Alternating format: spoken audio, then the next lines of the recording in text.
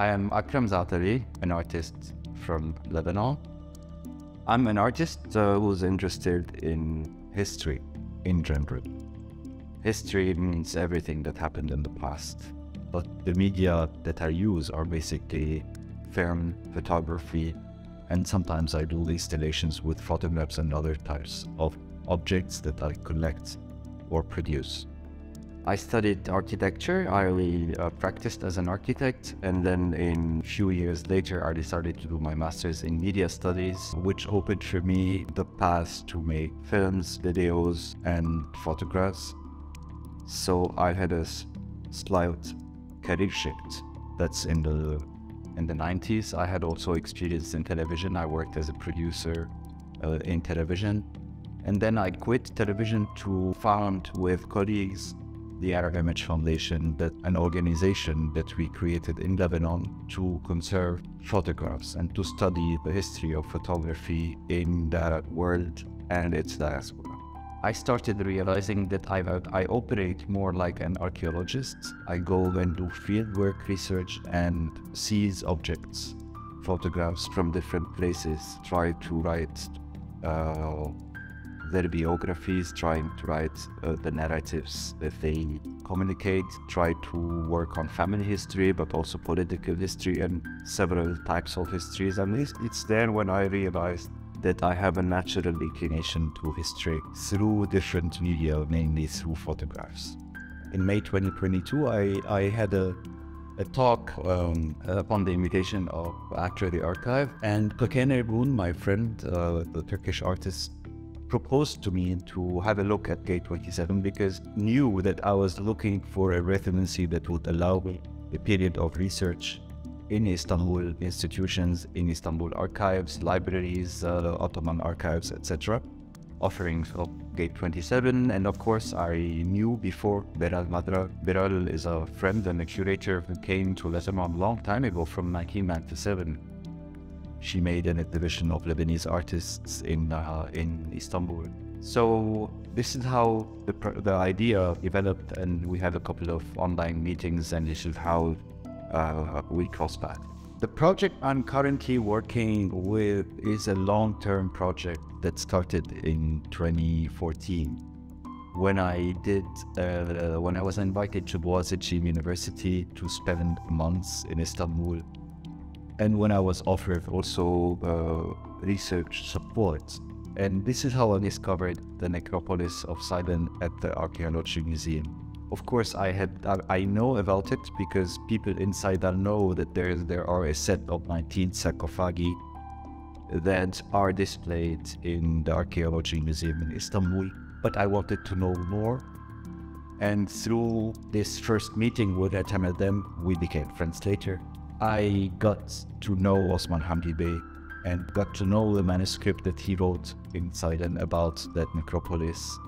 And then I started the journey of comparing two sarcophagi, the sarcophagus of Tabnit that was unearthed by Hamdi Bey in 1887, and the sarcophagus of his son, Ishmunazar II. Both are Phoenician kings from Sidon, which is, by the way, my city. The second sarcophagus is at the Louvre. So the whole idea is how to create a relationship between a sarcophagus of his son and a sarcophagus of his father, now found in two different cities, Istanbul and Paris. How to bring to the attention of the public that by showing Ishmunazar II alone, you are missing part of the picture, and by showing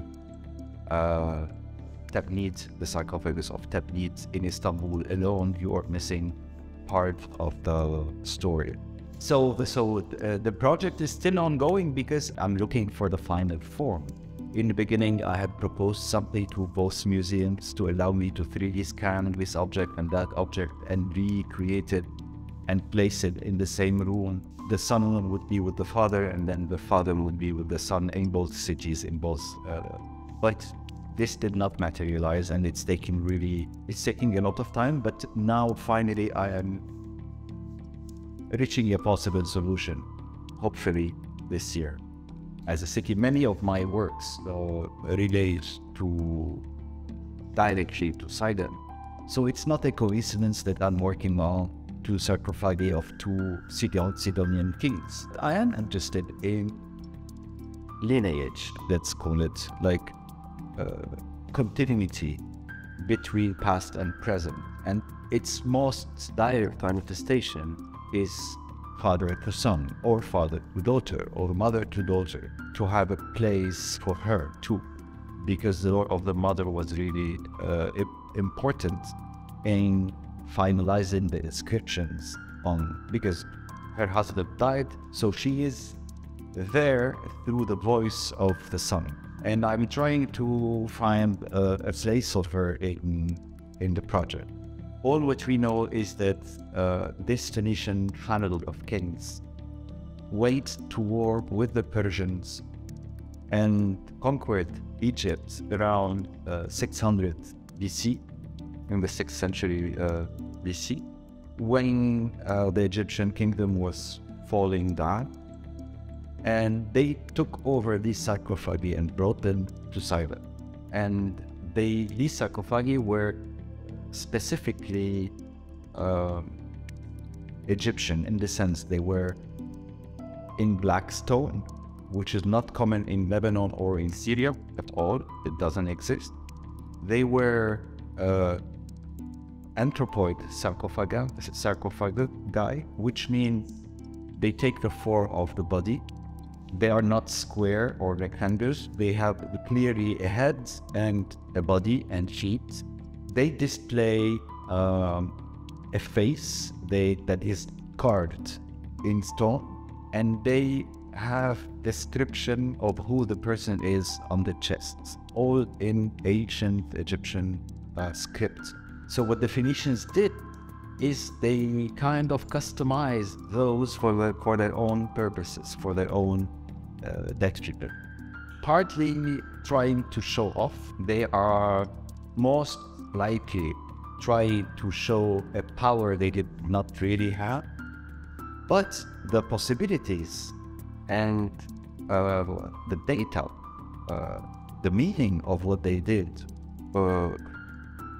helps us today know who this family was. They were, the fact that these sarcophagi exist today communicate with us, tell us so much about that family and the period that this family lived. And this helped others trying to make their own sarcophagi in Saida. So from there onwards, the Phoenicians started to make anthropoid sarcophagi in Saida. They are white marble from Sidon, and sometimes in Greek style, sometimes in mutated styles, which is really interesting because you can retrace the origin of where this trend came from, mainly from it. I mean, it's great to be in Istanbul in hosted by a local Turkish association. That's number one. It's important for artists who are not from the localities that they are working on to find partners, cultural partnerships, let's call it. And we've been together in the Archaeology Museum. I was able to visit Ottoman archives. I was able to visit libraries in Beirut.